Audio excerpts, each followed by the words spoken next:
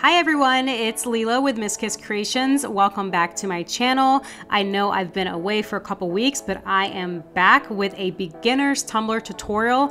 I'm showing you how I created all three of these tumblers using T-Rex alcohol inks. Now you'll see that these tumblers look very similar with the Fisherman and the scenery, but each tumbler I did a little differently, and I wanted to show y'all each tumbler I did. This video is made for beginners, so I will try to be as detailed as possible and try to go step by step for all of my beginners. If you do have further questions, I will link a help video in my description below, and be sure to check that out. Like I said, I am using these T-Rex alcohol inks. I did purchase them from Glitter Heart Co. I really liked these inks. I used the 12-piece starter kit for all of the cups, and I'll post in the video and in the description below which colors I use for each tumbler. I did use the 12-bottle starter kit. This comes with all of the colors in the rainbow, including a clear color for y'all to use. Okie doke, and with all that being said, let's go ahead and get started with these tumblers. And I'm working with a 20-ounce stainless steel tumbler for all three of the tumblers. This is going to be wiped down or sanded with a 120 grit sanding block. Once I finish sanding, I'm taking 91% alcohol, and then I'm wiping the entire tumbler down with 91% alcohol.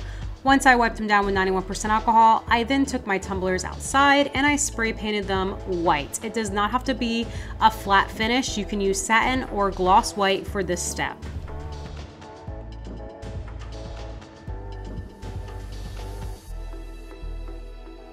And let's start with the first tumbler right here. I am using the alcohol inks, of course, and I'm placing the inks on with my makeup wedges. These are all of the colors I'm using from bottom to top: the Deep Sea Blue, Glacier Blue, Jurassic Green, Sunshine Yellow, Orange, and Red. I am placing those from bottom to top with these makeup wedges. I have some napkins on hand, and then I also have my 91% alcohol. Be sure to wear gloves while you're using any alcohol inks, because sometimes it will stain your hands.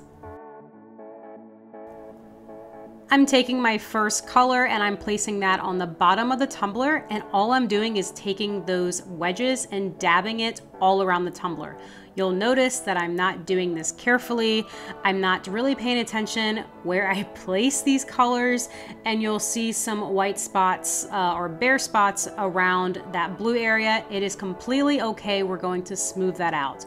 So I start with that dark blue, and then I move on to the lighter blue, and I go all around the tumbler.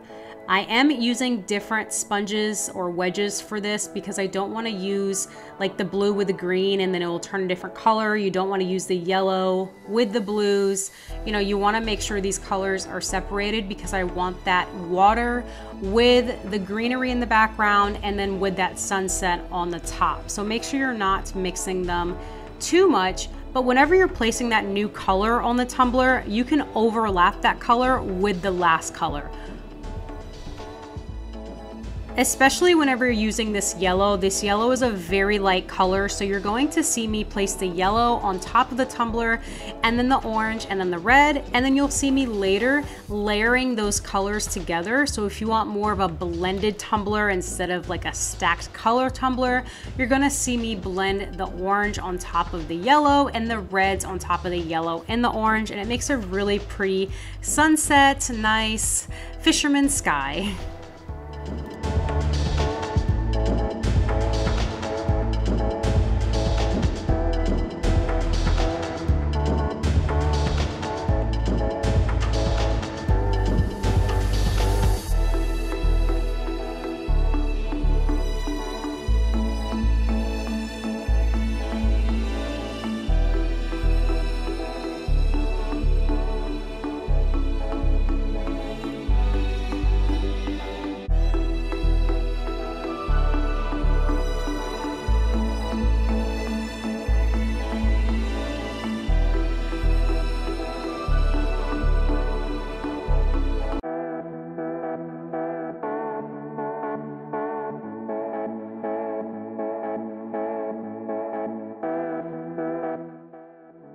And once all of my colors are placed on my tumbler, I'm taking a clean alcohol wipe or makeup wedge, and I'm adding 91% alcohol on that wedge, and then I'm blotting around those areas. I'm getting rid of any of those harsh lines that I may have created.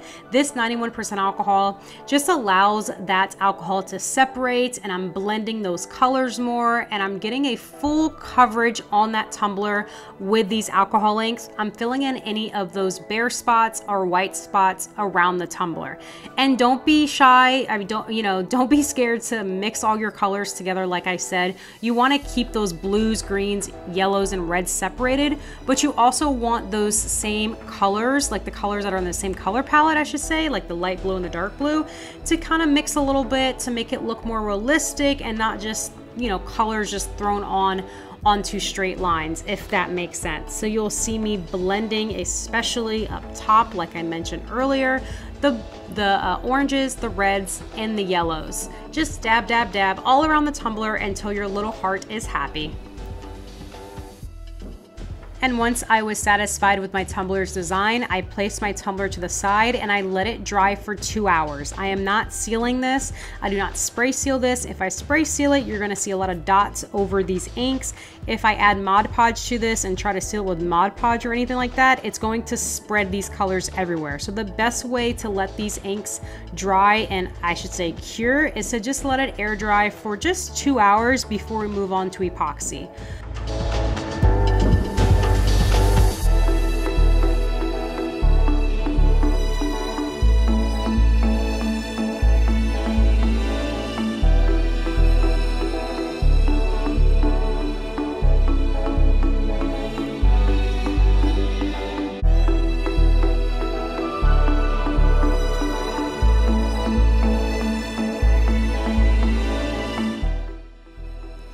And let's move on to our next tumbler, which is placing some alcohol inks on my wet epoxy.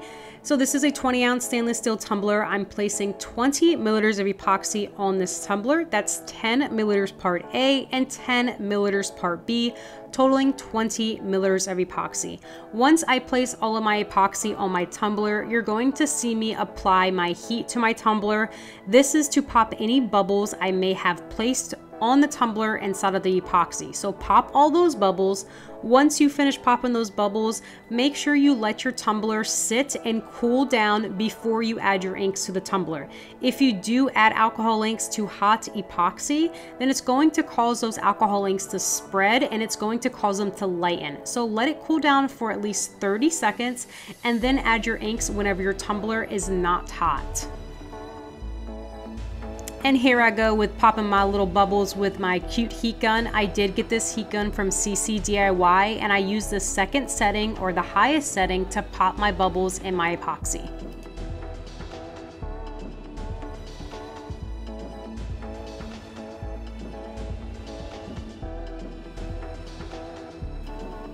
And now that my epoxy has cooled down, I'm now adding those inks to my tumbler, and it is easy as that. I really do not think how much or how little inks I added per section. I just started from the bottom and now we're here. I started from the bottom and then I went to the top. And you see that I started with the dark blue again. I went in with some teal, some green, then yellow, orange, and red. Similar color scheme to the last tumbler. I am not touching my tumbler with my hands or anything with this tumbler. I am just adding those inks, and you'll see I'm adding those reds over those oranges again to make that nice sunset sky.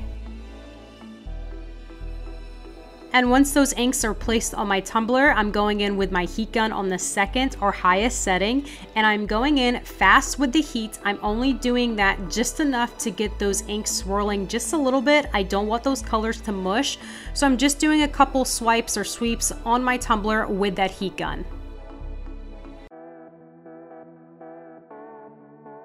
And while that second tumbler spins, we're moving on to that last tumbler. I'm using again 20 milliliters of epoxy, 10 milliliters part A and 10 milliliters part B, applying that all around the tumbler, then using my heat gun to pop all of those tiny little bubbles, letting my tumbler cool down, and then we're adding some inks to the tumbler.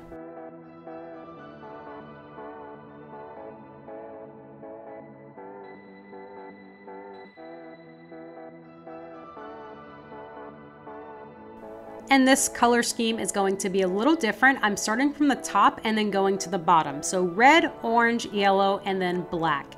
Keep in mind that black spreads very quickly, so make sure you're adding as little as possible as you can with the black. You can always add more. It's a lot harder to take away. So you'll see I'm just adding about 3, maybe 4 dots of the black, and you'll see how quickly it spreads and how much it takes over. So do keep that in mind. I'm trying to add some yellow with the black just to kind of mix it in so it's not just a black base. I want some type of dimension and depth.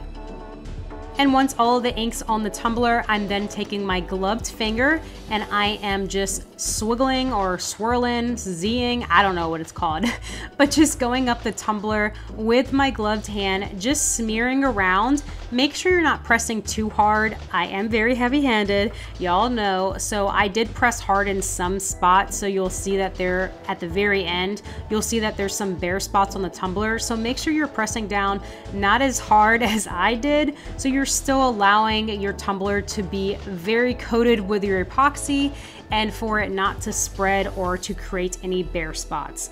Make sure you are wiping your gloved finger off with a baby wipe as you're going up the tumbler because you don't want any of that black base to go up on like the red or the sky area. You can even do little swirls. You don't have to keep doing the little Z's like I do. That's just something that I've always done. But if you want to make a little swirly swirl, go ahead and do so. I guess I thought these tumblers were so pretty, they deserved a dance party, right? So then I let my tumbler spin on the cup turner for 4 hours. I then turned off my cup turners and I let them air dry or air cure with the cup turners off for another 20 hours. So you want the total drying time of 24 hours. I also applied 10 milliliters of epoxy total to my first tumbler that I alcohol inked. So do keep in mind that I did use the same drying time as what I did for these tumblers. So once these tumblers are dry, we'll move on with that next step. And here are all of my tumblers once that epoxied cured. Look how vibrant those alcohol inks are. I'm now going in with my X-Acto knife and I always cut that excess epoxy from the rim of my tumblers. And then I go in with a 180 grit sanding block and I sand away the top of the tumbler so it just gets rid of any of those pokey parts and just make sure you have a clean rim. And then I use that sanding block to sand all of my tumblers. Since I was placing a decal on these tumblers and placing another coat of epoxy, I thought it couldn't hurt to do a little bit of sanding on them and get rid of any of those tiny little bubbles or bumps that may have been created from that epoxy. And once I was finished with the sanding, I took my 91% alcohol and I wiped each tumbler down with that 91% alcohol to remove any of those excess oils I may have placed on the tumbler or any of that sanding dust that may be on the tumblers.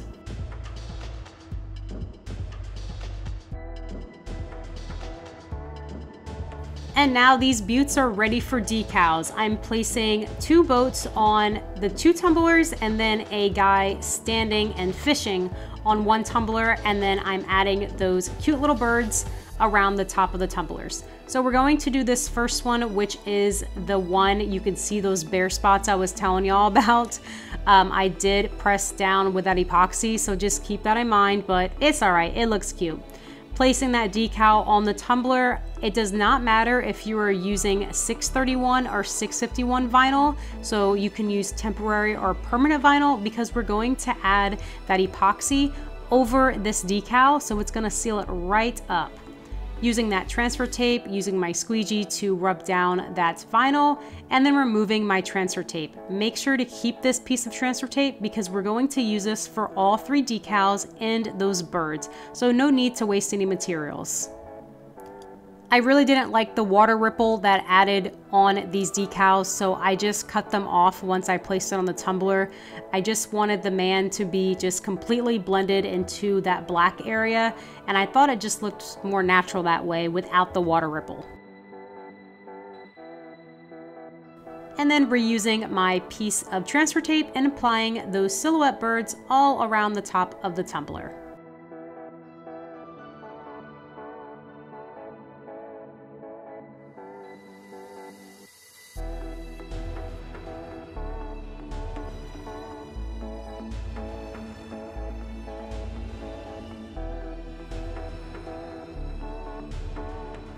Onto my second tumbler, I'm placing the boat on the tumbler. I'm removing these little water ripples or watermarks from the bottom of the boat, and I'm just doing that by cutting it off with my X-Acto knife and trying to get it off, and then we're going to place it on the tumbler. Now the hardest part about these decals specifically was that fishing line. That fishing line was a pain in the butt because it was so small and so teensy weensy that you had to be very careful applying, first weeding the vinyl and then applying that vinyl on the tumbler and making sure that a decal didn't come off whenever you peeled that transfer tape from the tumbler. And with this tumbler specifically, with it being so dark with the green and the blues, maybe white vinyl would have looked great with this as well, just to make that vinyl pop a little more.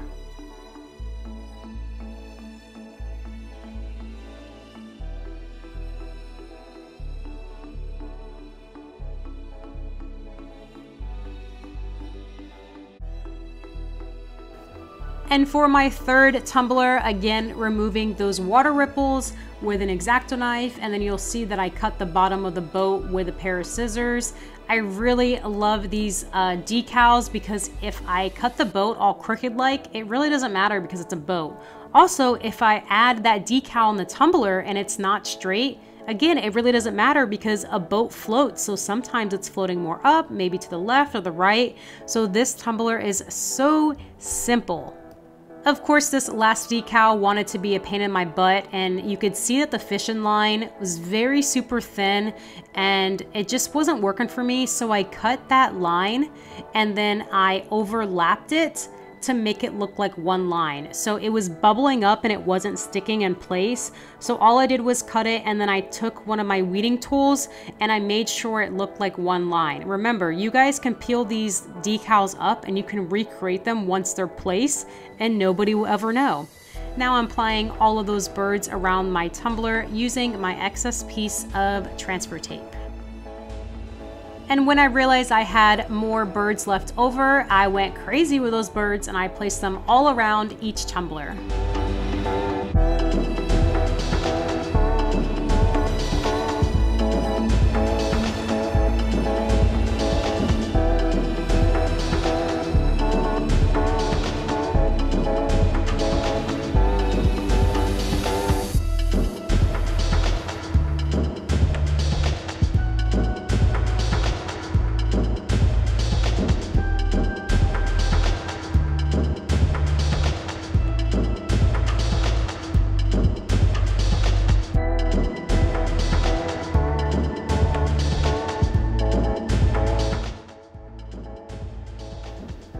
And once all of my decals were placed on my tumbler, I went in with my quick coat from CCDIY. Guys, this stuff is very important. This is a sealer for decals. So especially that little line or the fishing line that may come up, I wanted to place that right on those decals. So whenever I place my epoxy on my tumbler, those decals do not come up through the epoxy. So I applied all of that sealer, and you could see I don't have to apply much, just a little bit on every single decal so they will not lift whenever you epoxy. This stuff is a lifesaver, and I use this for every single decal that I place on a tumbler. And this sealer takes about 20 to 25 minutes to completely dry, and once it's dry, we're going to move in with epoxying. For each tumbler, I used about 15 milliliters of epoxy. That's 7.5 milliliters part A and 7.5 milliliters part B, totaling 15 milliliters of epoxy for my tumblers. I wanted a thick enough coat so I didn't have to do another coat of epoxy, but if you are the type of person that likes to do 2 coats of epoxy, that's fine. I would use 10 milliliters of epoxy for the first coat, go ahead and sand some if needed, and then 10 milliliters of epoxy for the second coat to have it fully epoxied and locked in. And once my tumblers were epoxied, I let them spin on the cup turner for 4 hours. I then turned off my cup turner and let them air dry or air cure for another 20 hours with a total drying time of 24 hours.